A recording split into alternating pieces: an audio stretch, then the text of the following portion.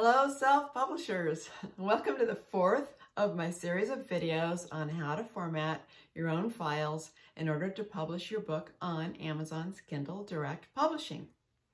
In the first video, we talked about how to, just using Microsoft Word, you don't have to use a fancy design program like InDesign, how you can order the pages properly and have them numbered correctly. In the second one, I showed you how to format the text, the type, to make that work. In the third, we talked about images. And in this video, we're going to talk about the cover. So when you use Amazon's Kindle Direct Publishing, they offer you this thing called Cover Creator. But it's the very last thing that you do. You can't use their software until you've already uploaded your PDF of your book, because they will match the size of the cover exactly to the size of your book. So hopefully by watching this video, you'll get an idea of what the options are going to be for you so that you can prepare properly and sort of start designing how you want the cover to look. So in order for me to do this video, and the reason it's taken me so long, is that I had to finish my own book to use as an example. I had to get my own ISBN number, I had to get my own Library of Congress number, and I had to get everything proofread. So that's what you need to do before you get going on this. One thing you don't need to do, which unfortunately I said in my earlier videos, is buy a barcode. Because if you do have an ISBN and you insert it into the Cover Creator software, then Kindle will actually create that barcode for you. So that will be free. You do need to buy the ISBN though. Okay, and I've given you videos about how to do that. Okay, so let's get going and I'll show you just what you can do on Amazon's Kindle Direct Publishing's Cover Creator. All right, here we go.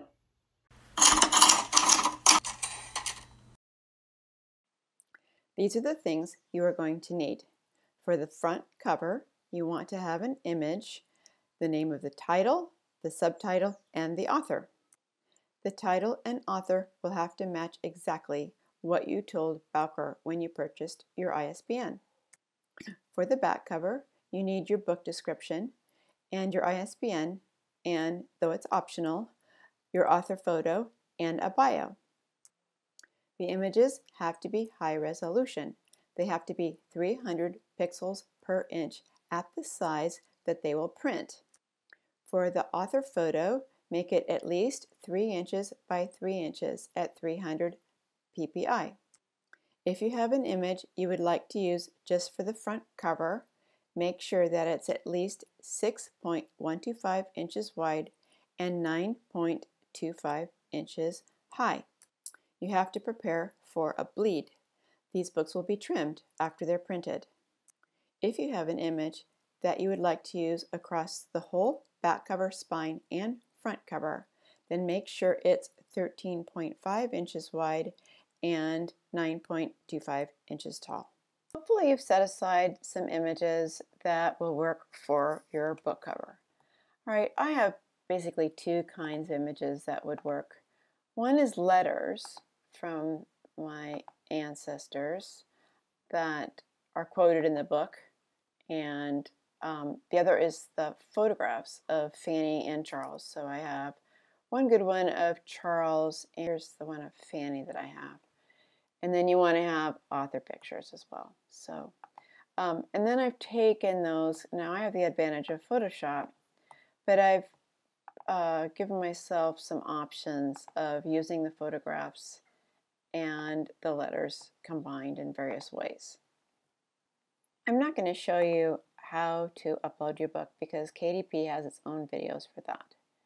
But first you're going to put in your book title, subtitle, and all this needs to be inserted before you start on your cover, because KDP is going to draw this information into their Cover Creator software. Okay, so once you get to your second set of information, you want to insert your ISBN, and the good news is that using KDP's Cover Creator, they will make the barcode for you, so you don't need to purchase one from Bowker. Hopefully you didn't, because they're going to insert one for you. Okay, I leave the publication date blank because they will insert the date when I finally get around to publishing this. I like white paper. It's a 6x9 book. No bleed. That means nothing extends off the edge of the page. And I really like my covers to have a matte finish rather than a glossy finish. Okay, I've already uploaded my paperback manuscript, and that's important because that tells KDP how many pages are in my book, because they're going to make my cover match that manuscript. So you have to have your manuscript already uploaded before you can launch Cover Creator. All right, finally, now we're going to launch Cover Creator. And I've already been playing with this, so some images are going to already be inserted. Okay, so here we are at the beginning of Cover Creator, and there are several steps. You choose design, and then within each design, you're going to be able to choose colors.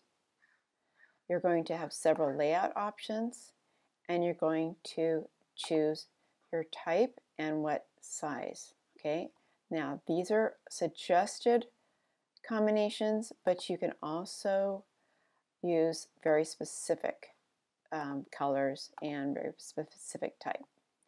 Let's talk about type size. The sizes that they specify in KDP are not standard sizes. So this says that I have set this to 12-point type. But actually, when you print that up onto a 6x9 book, which is what it's set for, 12-point. In standard size, it's 18-point. And let me show you how I figured that out. Font size is a standardized measuring system that printers use to figure out how much type is going to fit within a certain space. There are 72 points in 1 inch. So this guide here, which is for a sans serif type, but it's a good guide, shows you here's 6-point. Here's 72, that would be an inch, and then we go to 125. So using this guide, I've measured the type that these major publishing houses have used on the back covers of these books. Okay, all right, so here is a book, Simon & Schuster, I think. Anyway, they've used 11-point. Okay, Crown is a trademark of Penguin Random House, and this is the largest of all of these. It's 13-point. Okay, so this is Oxford Press, and this is 10-point. Here we have Viking. That one's 12-point. And here's Scribner, and that one's 11-point. Okay, so between 11 and 13 points. So here are some printouts of a back cover set up using KDP's Cover Creator and using their font system, okay? So KDP told me I was setting this up in 8-point, but when I measure it, it's actually 13-point. This one, KDP says is 9-point, but it's actually 13-point. All right, and this is their 12-point, which is actually 18-point. So notice how this back cover, which is supposedly 12-point, but really 18-point, looks really horsey compared to the professionally designed back covers by the major publishing houses. So the point is, I wouldn't suggest going over 8 or 9 points for anything you were going to put on the back cover. That will give you more space than you think, and it'll also keep your design looking professional. So Amazon uses different names for their types. Let me show you, these are the options. So what you want to do is go through here and find one that matches the text type that you have inside your book. All right, I've used Garamond throughout my book. So the one that I like that's the most like it of this crazy list, don't forget that type styles are copyrighted too, so they can't use all the copyrighted names like Garamond or Scala or anything like that. They have to come up with their own crazy names for their type in order for everyone to be able to use it for free. So anyway, this one, Volcorn, sounds like an IKEA name or something, is fairly similar to the Garamond. So this is the one that I've chosen to use. And I suggest you use one type style in your book. Don't mess with a bunch of different type styles, because you're going to have one type style in your book and then you're going to have another type style in your cover, and it's just going to get crazy messy. So just don't do it. You can alternate between all caps and lowercase and things like that. All right, another thing that it's going to do is give you the color choice of what color you want type to be, and the default is to put shadows on the type, but I don't like shadows, so I always delete those. Okay, that means the shadows are on. That means shadows are off. That's off. Okay, you can either justify your text or justify left and right, or you can let's do left and right, or just justify left, or you can center text and you can justify it to the right. Okay, usually I use justify left only.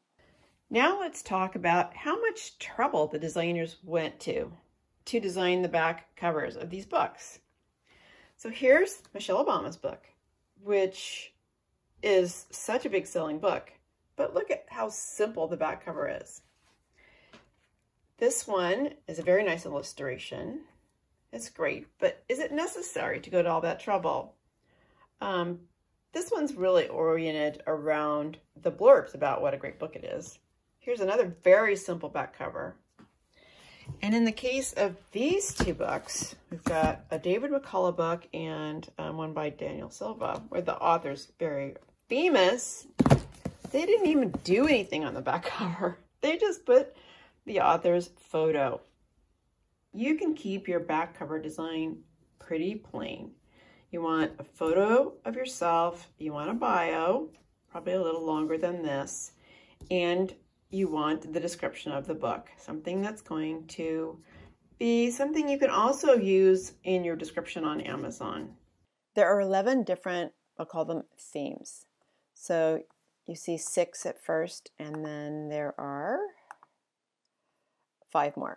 So we're going to number them 1, 2, 3, 4, 5, 6, like that. Okay, so the first one here, and I've just put this as a placeholder. The first design you would only use if you already had your type, like your title, your author name, and your subtitle already as part of your image. Because you import a whole image here, but there's no place to add type here. And then on the back, there's just one text block, which would be your book description, and if you want, you can add the author. It does include an author's picture, and that's not negotiable. Okay, so there are several designs of that. This is the first one here, and then they just move these things around. Okay, this one has 2 type blocks. This one does 2. This one does also. This one does also. That has 1 type block. So you have to assess your needs. You know, what do you need to put on the back? That one has no picture, but it has 2 type blocks. And that one is just 1 type block, no picture. Okay, so, and don't forget, you can change the colors on any of these. So you can use different color schemes that they've given you. They give you a variety, or you can do your own. So in my case, I made black the primary color. And then for the secondary color, I gave it a brown, which is here. Great. So in the second theme, it does allow you to insert text, and you can change the size and things like that. But it doesn't really give you a good place to put your image. Let's show you some of the examples that they have, starting at the beginning. Okay, so this is the first one. And you can make this smaller, but let's make it smaller. Let's make it 48. But then you have your name and your subhead way down here below. So I guess if you could maybe squeeze your image there, but that still puts your subhead way too low compared to your title. I don't know, maybe you could make that one work. All right, let's try the next one. Again, your subhead's really far down here. So if you had a tiny image and you put it there, it might work. Here, a really small image. Again, image there. But I just don't like the way that the title and the subtitle are so separated. So that's what your possibilities are there.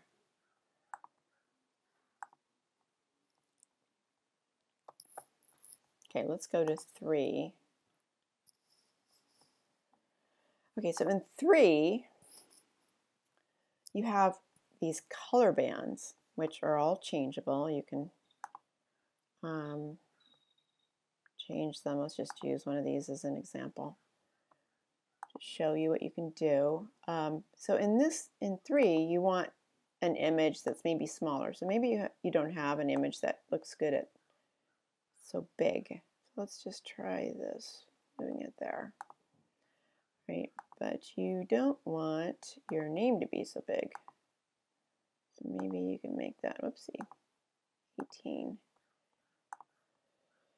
And you don't want this to happen. You don't want to have your text go over 2 bands of color. So let's see what some of the other possibilities are going to the beginning. All right, that could maybe work if you move this around. Let's make it smaller. Oops, that's bigger. Oh, that makes for a pretty small title. Let's try this one. You could make that bigger, maybe move the image up if you wanted to. I could maybe do. This is the only one that actually has the title up here, and I always like the title to be at the top of the page, especially if you're a new author. So you might be able to make this one work. Make this text black, so you can change the color of the text. And you can decide whether you want it to have a shadow or not. So this thing here means if it's lit up, that means they put a shadow on it, and if it's not, it doesn't have a shadow. Here, though, that name's not going to do right there, so I'd have to move the image someplace else. Let's make that smaller. Make a different color. You get the idea. Okay, but it does, this is nice. Looks good. Okay, let's try another one. Anyway, there's some more possibilities with it. It gives you a lot of variety on this one to move things around.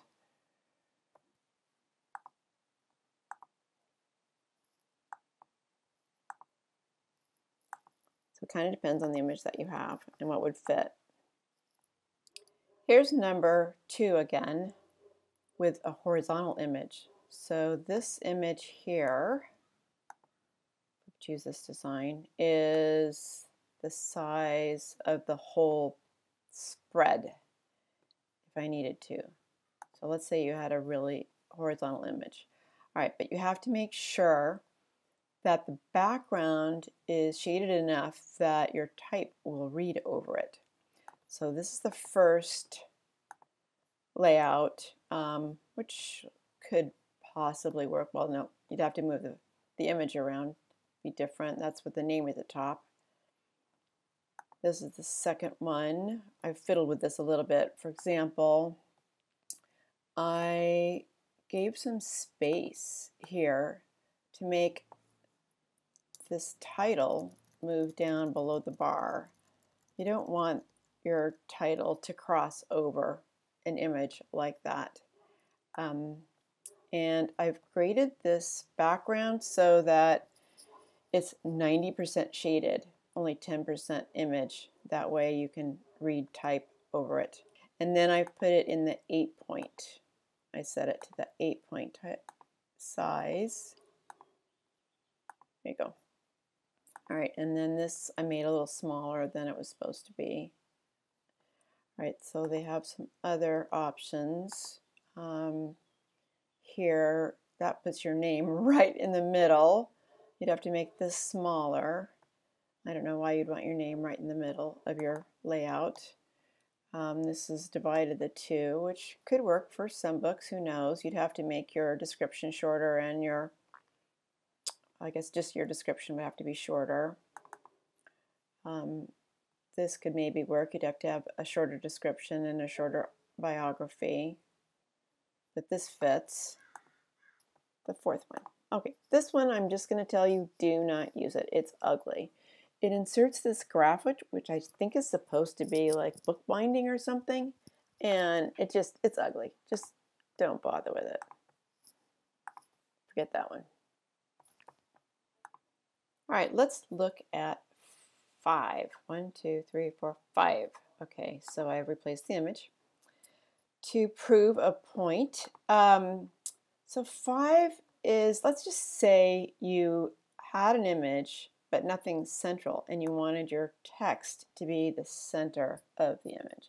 So 5 would work for that because it puts a color bar over the image and then allows you a place for your title. Where it fails us is that it has a color bar over the background, but it's not a very opaque one, so your text is not going to show up, at least with this kind of image. Let's go to here. So here's another example where they've got the text here. You'd have to have black text, of course. Now here, obviously, your text doesn't show at all. But if your background was simpler, let's say just a sky or something, then it might work. So I'll show you. Just a minute. Of course, you can change the color scheme on any of these. All right, let's just say that we, actually this could almost work, almost work, but this text doesn't show up at all. All right, let's just say that you used an image from KDP's gallery, such as one of these backgrounds. If I could find one that's just a simple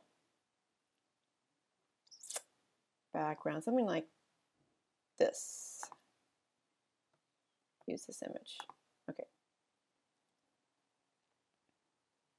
All right, so for something like this, where again you don't have anything really central, but you just want to use the background, then your text is going to show up. So it works really well for something like this. Let me show you all the different layouts. So here's the first one. Here's the second one. Third one. Fourth one. Fifth one. And you know, again, you might want to use a different color scheme to go with it.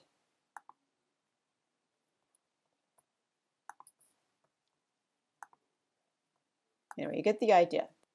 Let's talk about, that's 7, 8, 9, 10, and 11. Okay, for these 4, you don't add any images. They already have built-in graphics. These have these little square designs. These are this kind of pen shape in various shapes. This one is a kind of a graphic of computer text. And these are organic, kind of leafy, water-looking things. So I'll show you. All right, and the way you change things is by changing the color scheme. So your color scheme will affect how the graphic looks. All right, there's just some changes. And again, you can make the colors anything you want. You can use anything in this set of web colors here. All right, so let's start with this square. A lot of these can be kind of fun. Just remember that there are hundreds of thousands of people using KDP, and they all have access to these same 4 set of graphics. So you don't necessarily want your book to look like everybody else's book. Okay, I'll show you a few more colors just for fun. All right, there you go. All right. Okay, here's the pen shape one. Let's give it different colors. Let's do, no, I don't like that. Let's try that one. Okay, so for this one, you have the little S shape. So all of this layout would have that F shape. You can't move that around. You can change the text, but you can't change this graphic. Okay, then there's this one, which is kind of an L shape. This one, which is a circle.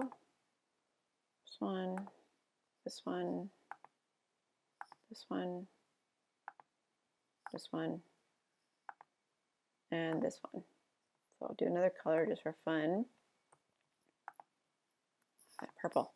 Or maybe green, or we did that already, orange and blue. Okay, now let's go to this one, which I don't think, this is ugly. I don't think it would work for anything, but I'll just show it to you anyway. So we're starting at the end, so we'll just go this way. That one, that one, that one, and that one. So I am not recommending any of those. And then last but not least, and these can be kind of nice actually, if you don't have any graphic that you can use. It's kind of some reeds. I'll show you different colors. 60s. Okay, then got these kind of brick shapes, fabric, leaves, and in all of them the back is very simple. This is at an angle, kind of some leaf shapes, and that's the white one. The thing I don't like about this design is that you can't make the title any bigger than this, and your name sort of right in the middle. So, I mean, kind of academically it would be okay if you're just doing it as an academic book or something and you just wanted to jazz it up a little bit. I'll show you some other colors. And again, you can use any colors that you want. These are just some combos they've given you.